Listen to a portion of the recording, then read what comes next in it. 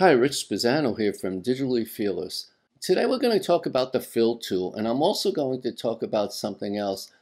Some people have commented that they wish Affinity Photo had a reference layer like Procreate, and it actually does. So I'm going to talk about using it as a reference layer, the fill tool, and the difference between the fill tool and the way you can use alpha lock. I'm going to do this in both iPad and desktop versions. I'm going to start with iPad, but right after the credits you'll see the time code for the desktop version, so you can skip right ahead. So let's get started. So I have this flower right here, and in Procreate they have what they call a reference layer. And reference layer means you can use a fill tool and fill in the different spots of the reference layer.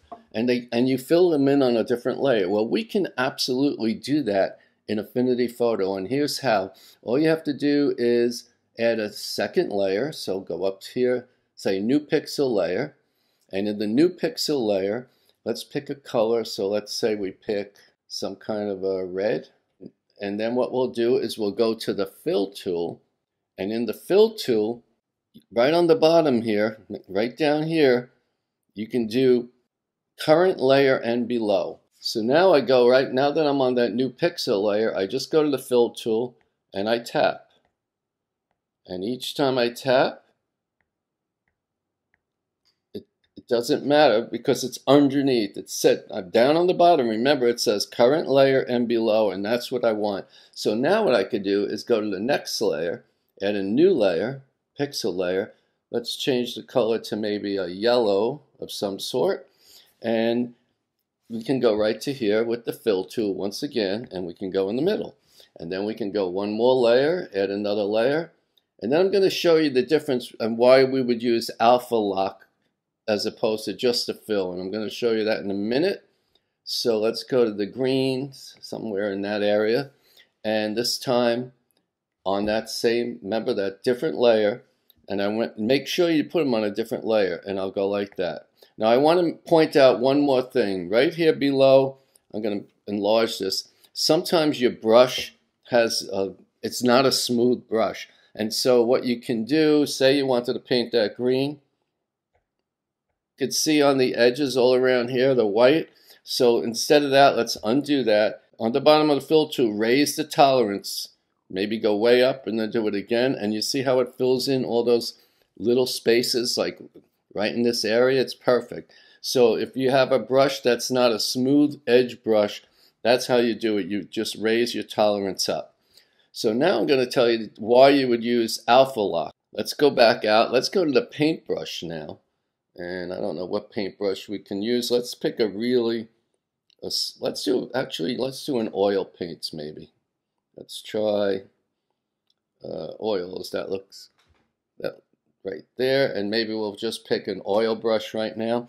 And instead now I want to paint in oils. And now I'm going to choose the same red. Now remember I taught you this in another tutorial. If you press down with your finger and then move out, you can pick the exact same red that you had before. So, and you can see right up here on top, it's that same red.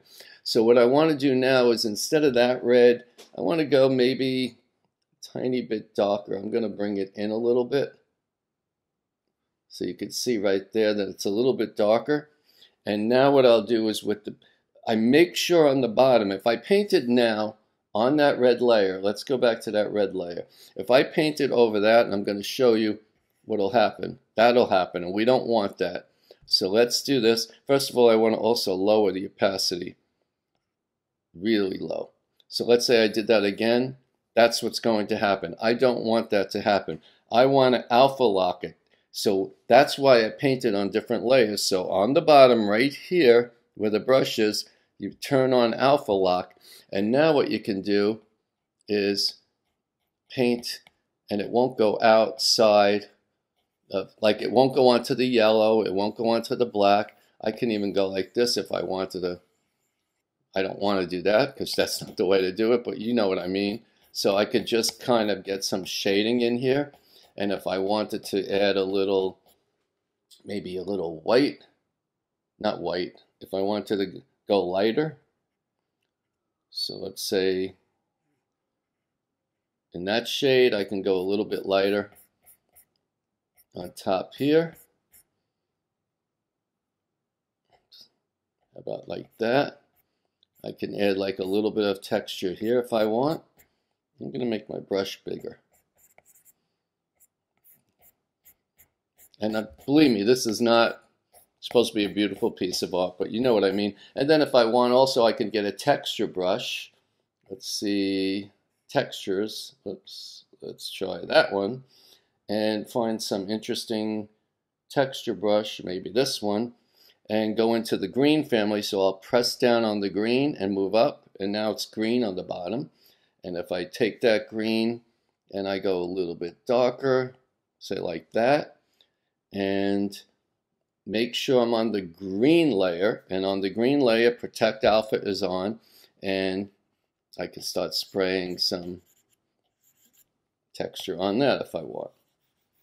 And you notice no matter where I go, it doesn't go outside the line. So, and that's just a simple explanation. So a reference layer, one nice thing is in Procreate you can only have one reference layer, but here it doesn't matter how many layers of outline you have. It doesn't matter where the layers are, as long as when you go to the fill tool you say current layer and below, every one of those lower layers become reference layers. Coming up next is the desktop version. I hope you liked this tutorial, and if you did, please click like and subscribe, and have a great day. Thanks so much. Bye. Okay, now I'm going to show you in the desktop version, again, the difference between fill and alpha lock and reference layers like in Procreate, because people have asked me about reference layers not being in Affinity Photo, and they really are. So here we go. I'll talk about this in a second, but this is a picture of a flower, and all I need to do is add a new layer. So I'll go down here and add a pixel layer. I'm going to go to the fill tool, and on the fill tool I want the color to be a red, so I'm going to click here and pick a red and close. And with the fill tool, as long as you have on top that says not current layer but current layer and below, and then you just get the fill tool and you tap, and what it's doing is it's using every layer below as a reference layer. So there's a difference between this and alpha lock, and I'll show you alpha lock in a minute. So there you go, that's how easy that is. And now we want to change our color to yellow, and make sure you put it on a new layer. You don't have to, but it's really important to show you this because of alpha lock. So let's get a new pixel layer, and on the yellow I'm just going to go like that, and then I'm going to add another new pixel layer and change this to green, say that kind of green, a little bit maybe darker than that, like that, close, and I'm going to just go like that and that. So now if you pull away the reference layer, that's what you did. And the reason we did it on separate layers is now we want to add alpha lock. And alpha lock is pretty important now, so watch this. If I go to the red layer, on the red layer I go to the paintbrush, and I picked a soft brush right now, and up on top here, right there, it says Protect Alpha. I'm going to do a Protect Alpha. Let's go like this. Let's choose that red right here.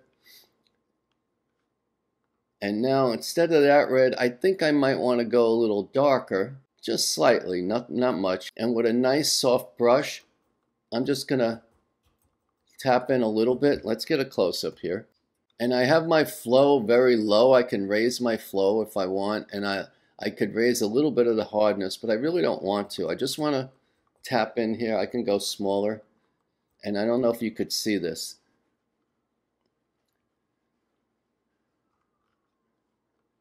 But it's getting darker. I'm just kind of shading it. And if I wanted to go to a lighter red, I could go somewhere like that, or whiter, like that. And I can just kind of give a little bit here. But the point I'm doing with the alpha is I am making sure that it doesn't go outside. So for example, if I painted, let's go back to the regular red. if I paint it across here, nothing will go outside that red. It'll only be in the red. Now, you notice how there's a little white. I didn't notice it when I was doing it at first. You see the white edges all around there? That's because my tolerance wasn't good, and I'm going to show you how to fix that right now. So if I turn this one on, I used a brush here that was really not a good brush to use because it's not even colors. So what I want to do, if I filled that one with red, let's put a new layer. And I'm going to go back to my fill tool. And if I filled that, you see all the white on the edges? Let me undo that, Control-Command-Z. On top, on the fill tool, you'll see a tolerance level. If I raise that higher up, then watch what it does now. See how it filled in all that extra space? And that's what I should have done here, except it's always good to get a real close-up. I wouldn't have known that. So now, whoops, I wouldn't have known that at all by doing it this way, and now it's kind of too late because I already did it. I mean, I can always just turn this off, add another pixel layer, and now that the tolerance is up, I can go back to the fill, and you can see the difference now. You see how smooth? And I'm going to compare that to what was there before. See that and then that? Look at the difference. So that's how your tolerance level works. So, and you can use texture too. So again, alpha lock is really good because, for example, if I took a brush and instead of that I took a texture brush, let's see what we have here. Let's find a nice texture, something maybe like that.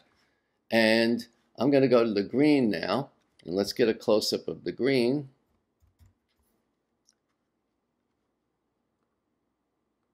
And I'm going to pick the same green, but only a little bit darker. So I'm going to just shade this a little darker like that maybe.